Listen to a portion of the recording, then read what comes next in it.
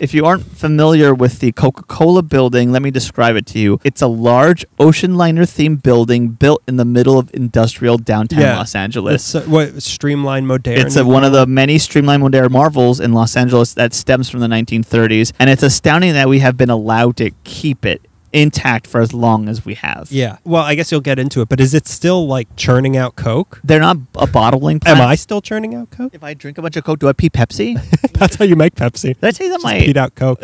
my godfather, my Nino, worked for, when I was growing up, 7-Up. So I went to the 7-Up bottling plant when I was a kid. Grow up 7-Up? He worked for Heads Up 7-Up.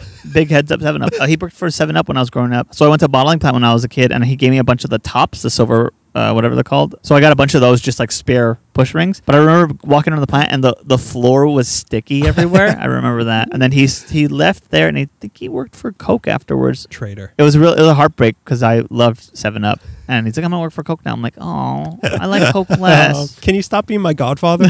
So let's go back and talk about the man behind the Coke boat, the Coca-Cola cruise ship, if you were. The architect is one Robert Dara of Salt Lake City. Just before he worked on the Coca-Cola... A place that won't allow Coke. They won't allow Coke. Any kind of Coke. Pick one and they won't allow it. Just before he worked on the Coca-Cola building, he designed his other thing. Just before he worked on the Coca-Cola building, he designed the Crossroads of the World in Hollywood. Oh, really? One of the first open-air malls in the country. Crossroads of the World was owned by Alla Crawford, wife of the notorious gangster type Charles Crawford, the Grey Wolf, who was gunned down in a restaurant on that lot, and then she built the Crossroads of the World. This guy designed That's his tombstone. Yeah. Those are two impressive buildings. Very impressive and very different. So he has like his portfolio has a good look to it. I could do this or I could do that. We're all about resumes and portfolios right now. I think, doesn't the Crossroads kind of have a ship theme to it too? It does. I think the windows are kind of like curved and bubbly. Like portholes or something. Your porthole. Stop. Not in front of everybody. In front of all my friends. The dog and that kid. The rabbit squirrel. Yeah. Robert Dara was born in SLC in April of 1895. That's SLC. Salt Lake City. Oh.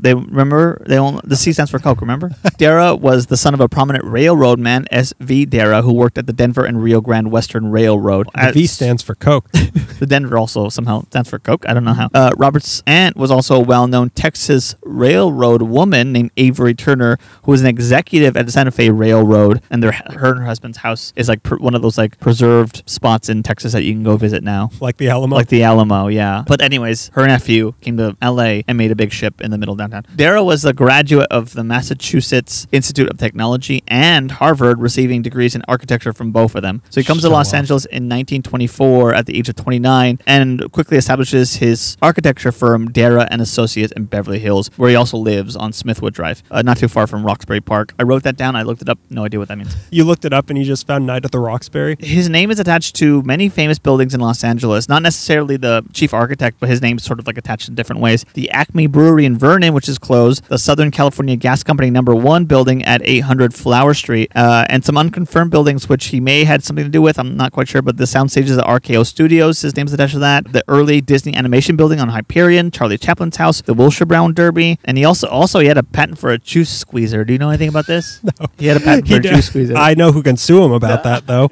I know a certain judge would take umbrage with him. But it seems like his first big project was for Stanley Barbie, president of the Coca-Cola Company of Southern California. That's confusing. That's like, nice to meet you. Yeah. I'm, to use Yo-Yo again, I'm Dennis Yo-Yo. Yeah. I make Slinkies. I'm Joseph G.I. Joe.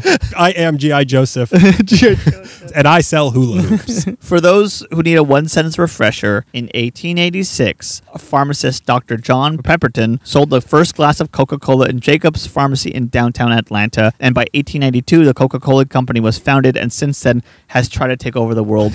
One soda with cocaine in it at a time. One lawsuit against a much smaller company at a time. And that's how you amass wealth. You build an octopus-type corporation in America and you just crush everything. And then people in other countries are like, I want to go to America. I'd love to go to America. Start Ford. Now, the bottling building at 1334 South Central Avenue at the corner of 14th and South Central dates back to 1915, but Stanley Barbie was looking to renovate and consolidate the 4 existing buildings. There was a brick office building, a production warehouse, and then like various other warehouse buildings, and he wanted to put them all into one structure. So after Stanley Barbie saw the marvelous Crossroads of the World design, he knew he wanted Dara for the Coca-Cola building. So it was already a building, but he like slapped a boat on it? Yeah, it was 4 buildings buildings. See, I kind of know what the inside looks like. I'm pretty sure it's not Ask like your a uncle. boat and then 4 buildings inside. I'm pretty sure he's like, okay, knock these buildings down. Let's consolidate into one. Let's try to reconfigure things and put it all into one big boat. That won't go You're near gonna the need water. a bigger boat building.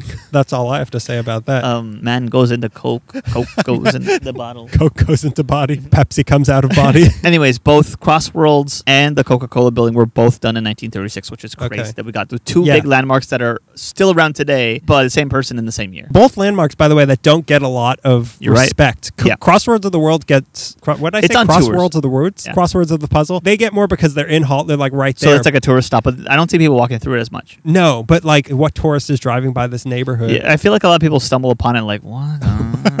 Was there like a tsunami? Is this the Queen Mary? So why an ocean liner? I What don't what know. does bottling Coca-Cola have to do with a boat or the ocean or the sea? Many think the design is humorous and lump it in with the wacky Southern Oh, like California. they think about us. Yeah. Like people think about us with that saying. Exactly. They look at us and they're like, oh, humorous. They think, Humorous. Not impractical, humorous. It's all satire. they're satyrs. The satyr. They're not satirical. They're satyrs. So people lump it in, the Coca-Cola building, with like the California, it's called programmatic themed architecture that we Right. love. Like the Idle Hour is like a big barrel, or the big tamale that we talked about. Donut's a big donut. Donut's a big donut.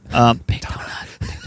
The building, here's the thing with the Coca-Cola building. It is that, right? Yeah. But what if also- it was a giant Coca-Cola bottle? I thought about that, or like on its side. But like the tallest building in the Oh, world, and it was a yeah. Coca-Cola and it bottle. also like had like a tallest thermometer in the world too. The condensation caused like flooding of neighborhoods. Sewer rats dying all the time. It is like that wacky programmatic architecture. It is that, but also it's one of the most elegantly designed examples of streamlined architecture. Right. And but because of that, it exists in the middle area. It's too beautiful to be a Route 66 roadside architecture thing, and it's also too wacky and fun to be like the Richfield building or the Pan Yeah. Pacific Auditorium. It's right in the middle. Yeah.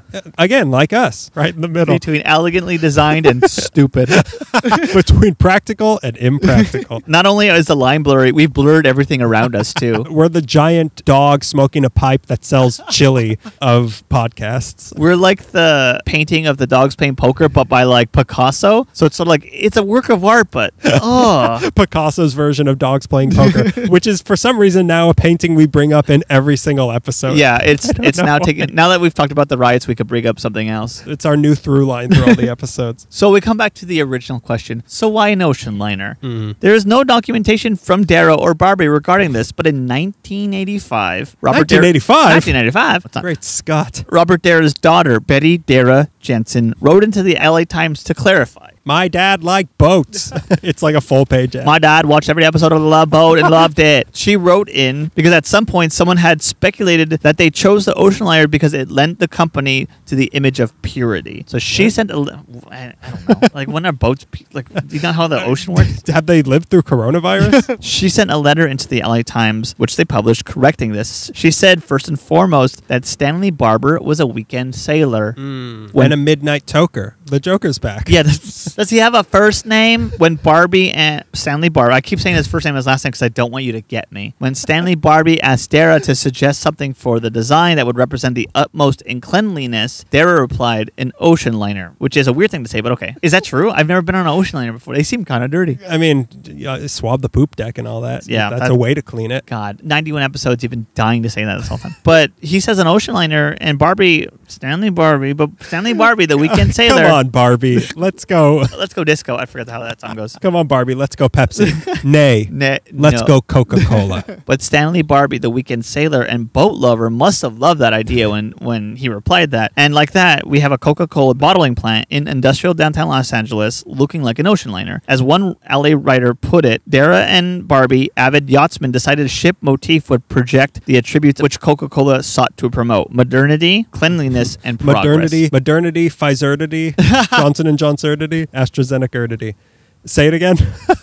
No, you got it. Cut. Modernity, or is it modern? Yeah, modernity. We've heard the term Moderna too many times. Yeah, We've when my forgotten brain is before. just like, give it to me. Modernity, cleanliness, and progress. Sure. I'll buy it, and I will also buy Coke. Oh, no From doubt. a guy in the bathroom at Flappers. Yeah, Flappers, who is insisting that it's going to make me funnier. Look at me. I haven't described the building yet other than as an ocean liner, so I went to the Society of Architectural Historians website, so they had a really good description of it, so I'll read it. Darrah used reinforced concrete for the new facade with simulated rivet rivets around the curved entryways and double rows of porthole windows that mimic an ocean liner. The flat roof is ornamented with a metal catwalk and railing. A Coca-Cola sign is expertly placed on the landlocked ship's bridge. The entire 150 by 200 foot 4-story high ship is painted nautical white with a street-level waterline band of black and an elegant narrow horizontal band of red a yard higher. The building's nautical theme is continued inside with lavish, I've seen pictures, it's great, inside with lavish details such as mahogany flooring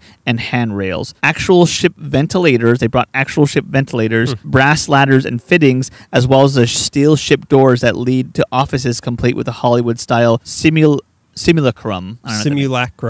I know that word. I don't know what that word means. You know enough to correct me, but that's about it. I know enough to make other people think I'm smart by making them feel dumb. I know the Necronomicon. It was remodeled and expanded, and I believe in the mid-60s and again in the 70s, but bigger bottling operations were moved out of that building and downtown LA and headed towards Downey and San Diego. In 2002, an article mentioned that the Central Avenue facility was still producing soft drinks in 2-liter and 20-ounce plastic bottles, so it's still an active building. Okay. Although it's kind of like Willy Wonka's Chocolate Factory. I never see anyone go in or out, but they tell me that it's still going. You didn't enter the contest to find the golden Coke, where you buy a bottle of Coke, and if it comes out yellow... You either won or lost. Yeah, you find them on the freeway exits. Yeah. You just pick them up on the side of freeway exits, and if that Coke bottle comes out yellow, you get the keys to the factory. The Coca-Cola bottling plant is not open to the public, not even for tours, but it's clearly visible from the street. We see smoke coming out of the chimneys. Yeah, and if a man comes up to you in an alleyway, trust him. Which is basically a Coca-Cola Pepsi story. Yeah. He's going to come up to you. He's going to stop you. Somehow he knows that you won. He's going to lean in and he's going to say, I'd like to buy the world a Coke. It was designated a Los Angeles Historical Cultural Monument in 1975. So please take a trip down Central Avenue, not only for jazz, not only for history, but to see an ocean liner. But to see a boat in the middle of a city.